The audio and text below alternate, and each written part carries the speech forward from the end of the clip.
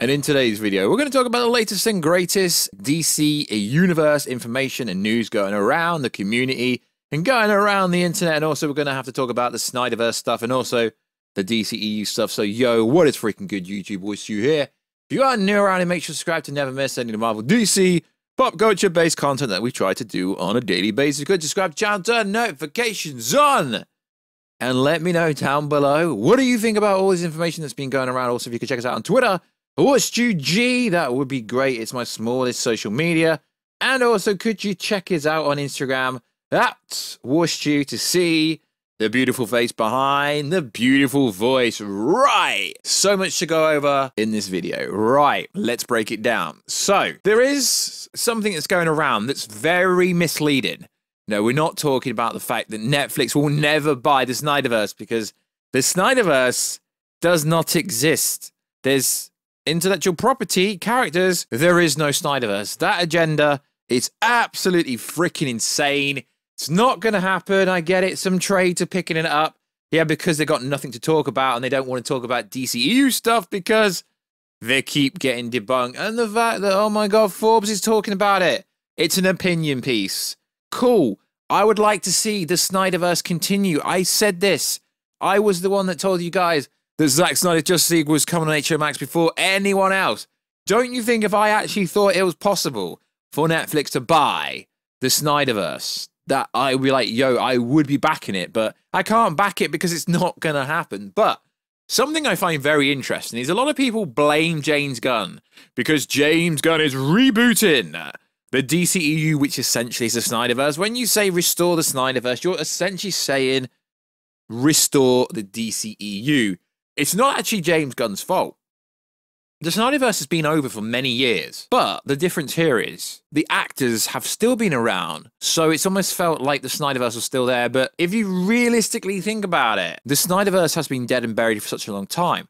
What James Gunn has done, he's ended the Hamadaverse. Now, y'all angry because he's ended the Hamadaverse, yet y'all all wanted Warwick to Hamada out. Yet the original plans of the Flash movie was to build up to a Crisis on the Infinite Earths level kind of event.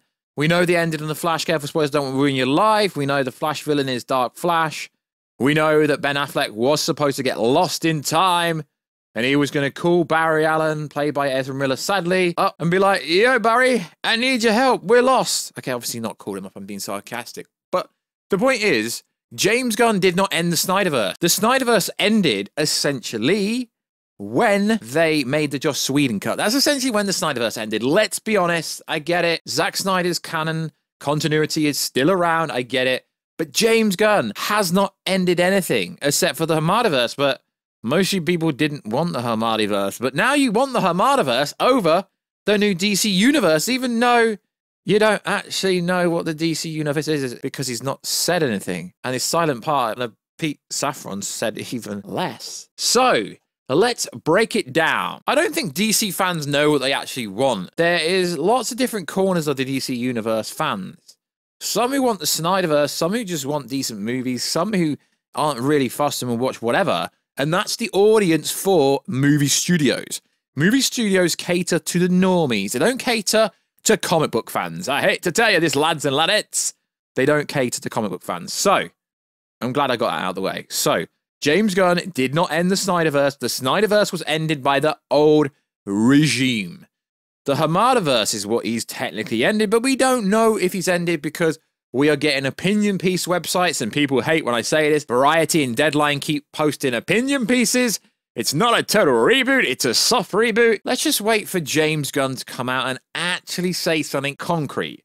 Outside of him saying, yeah, we're not going with Henry Cavill Superman, we're going with a younger Superman. That's all he's really said. That's it. Ben Affleck doesn't want to be Batman anymore, it appears. So this whole restore the SnyderVerse on Netflix makes no sense because Ben Affleck, sure, he'll return for like a cameo role in Aquaman that's now been cut, and essentially what is a tiny role in The Flash. Okay, cool. He isn't a bit of the first act. I mean, it's not really a big role he's got, but he's in it. Sure, he's in it. That's the problem with this whole agenda of restoring the SnyderVerse.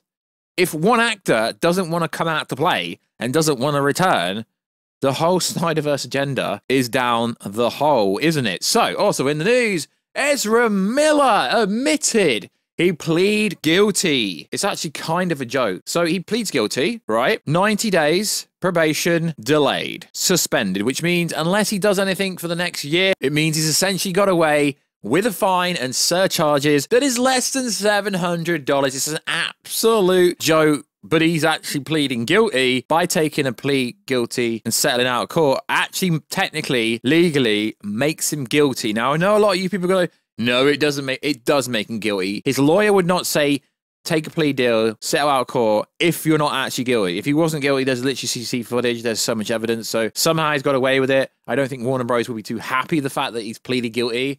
But he essentially has got away with everything. So, allegedly, we have our new Superman in the DCEU. According to DEUXMOI, that is some kind of multimedia, social media page on Instagram. They've got 2 million followers. And they did break the story of Lady Gaga appearing in Joker 2. So, they could somewhat be credible. So, well, this is what they posted on their stories, on their Instagram stories. Subject, recast Superman. An Australian actor who was on HBO Max, rom-com trilogy, and currently on HBO Max teen show, Euphoria, which is freaking insane. It's being looked at for the role of Man of Steel. The release date is summer 2025, directed and written by James Gunn. Now, this makes complete sense. A lot of people...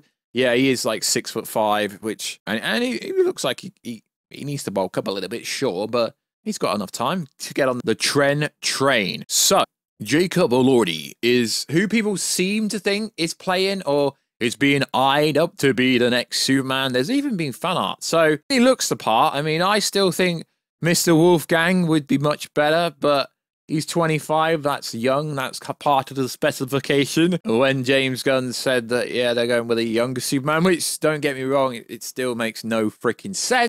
But when James Gunn reveals his plan, I'm sure Superman will be one of the first things because Superman is a priority according to David Zaslav. So, James Gunn tweeted this the other day. Interesting. My day, I wrote 1/3 of an unannounced DC TV show. Okay, 100 VFX shot, did a reference acting for Rocket, and gave editing notes for Volume 3, and had 2 big DC studio meetings. So, we already know The Batman, played by Robin Pattinson, directed by Matt Reeves. He's busy at work working on the script for Batman 2. Although this will not be part of the DC universe, it will be part of DC Studios because, careful for spoilers, it's a DC movie. So we know for sure the first 2 projects that come out under James Gunn and his silent partner Pete Safran's eyes will be Superman and The Batman 2. Whether Robin Pattinson's going to be the Batman going forward for the DCEU, I still think it's up in the air. A lot of people try to debunk me going, no, it's set in its own universe. But there's a Metropolis magically being revealed in a comic book that is linked to the Batman, isn't there? Yes, there is. And also we have the Penguin show coming up. Everything that comes out will technically be part of the DC Studios, but won't necessarily be part of the DCU. It will be interesting to see how they tie literally everything together. So, also in the news, The Flash had some major reshoots. No, they didn't. I just said that. They had some reshoots, though. They weren't major, like some people are implying they are major. They are essentially just pick-up shots for VFX. Damn this Flash movie. They have spent so much money on it. It is absolutely horrendous now. They spent over $250 million. So, of course, this movie will be released. So, yesterday, someone with some sort of credibility, one of these anonymous Twitter insiders, was going to drop a cool story today, but there's been a bit of a delay in getting it done, so I'll just post this instead. The Flash will be going under a few days of minor reshoots this month. Again, they're changing it. No, they're not changing the ending. Big Screen Leaks went and say this. By the way, this isn't the ending as far as I know. It's just to touch up some shots. And I reached out to my own people, and my own people did confirm what Big Screen Leaks said, but they also said it's to do with the VFX needing some more work or some variant of it's a VFX related scene.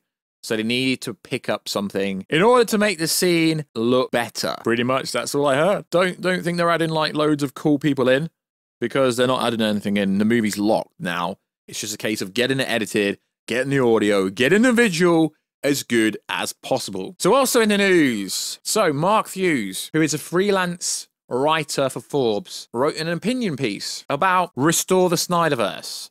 Is the latest fan movement crazy, or is licensing SnyderVerse to Netflix shockingly good option that could solve everyone's problems? I don't understand what you mean by everyone's problems. There is no problem here. People want the SnyderVerse restored, but what the hell is Netflix involved for? They're not involved. They want nothing to do with it. And people keep bringing up the fact, oh, but Netflix buys this and Netflix bought this. Not even the same kind of thing. I get it. I see it. And it does irritate me because, in my opinion, it's just making the SnyderVerse fans look stupid. It's not going to happen. They're not going to sell characters. There is no SnyderVerse to sell off. They're not going to have SnyderVerse characters on the Netflix, which is their biggest competitor when it comes to streaming, and then be like, yeah, but you should support what we're trying to do over here theatrically. Yes, Mark Hughes does. He's a contributor, freelancer for Forbes, but the article, WB selling DCU SnyderVerse to Netflix is surprisingly the best option. No, it's not. It's really not the best option. The best option would be for the SnyderVerse to be restored theatrically at Warner Brothers Discovery, not through Netflix. Not even once. So I keep seeing people talk about it and it does irritate me. I get it. You're passionate fans. You're really passionate. But where was this energy when Black Adam come out? Where was the energy? Where were the sales? What makes me laugh is people seem to think if Netflix brings out Justice League 2, 3, Ben Affleck comes back to do his series, that they're going to break Netflix records. Nah, you're not getting close to Wednesday's series. She absolutely slayed. Like, absolutely got the biggest streaming record. Not even close. I get it. And just because it trends every day with 10 to 15,000 people, are they bots? Are they bots? I don't know, but I'm getting to the point now where it's getting ridiculous, lads and ladettes. It's not gonna happen.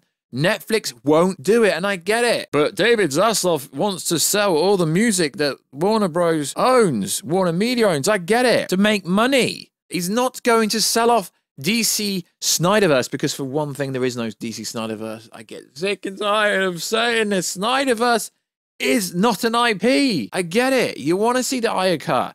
You want to see Justice League 2, 3 in the Batman series. I get it. But it's not going to happen unless James Gunn wants it to happen, or the new heads of the DC studio want it to happen. And people keep saying, take my money, take my money. It doesn't carry over to the general populace. And I get it. I see the fake screenshots of the Batman series on Netflix, and don't get me wrong, it looks cool. But the description, like, seriously. After Steppenwolf defeats Bruce, returns to Gotham City and finds the city situation in chaos. Several prisoners have escaped from Arkham Asylum and caused the Gotham City to become a Royal Rumble arena. No days off, Batman is back in charge, protecting the city. Are you even a Batman fan who wrote that? Like, seriously. Behave, lads. It's not gonna happen. I like your energy, but if you're really a DC fan, the SnyderVerse is not DC. I get it. I get what you're trying to do, but it's not DC. DC is DC. SnyderVerse was just one continuity. There's multiple continuities in the comics. There's New 52, there's DC Rebirth, and there's so many different continuities. It's just, it is what it is. I hate to see these people tweeting about this stuff because it's not going to happen. It's not like when I said Zack Snyder's Justice League movie was coming out, because it was already there. There was factual stuff there. There was things that were filmed that hadn't been seen. This is an entirely new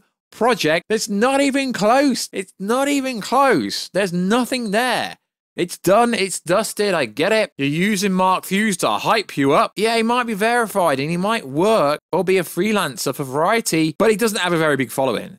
So please stop it, lads. Behave. We have had our SnyderVerse. It's done and it's dusted. So like always, guys, let me know. What do you think about Jacob becoming the next Superman? Do you think the first movie to release under James Gunn will be the next Superman movie, and will be Batman 2, or maybe a different Batman? We don't know, but I think that's very unlikely at this time of speaking. And James Gunn didn't end the SnyderVerse. The SnyderVerse was ended a long time ago. He ended the Hamadaverse. So like always, guys, check us out on Instagram at Warstu. Check us out on Twitter, WarstuG. And I will catch you in another video very soon. Catch ya later.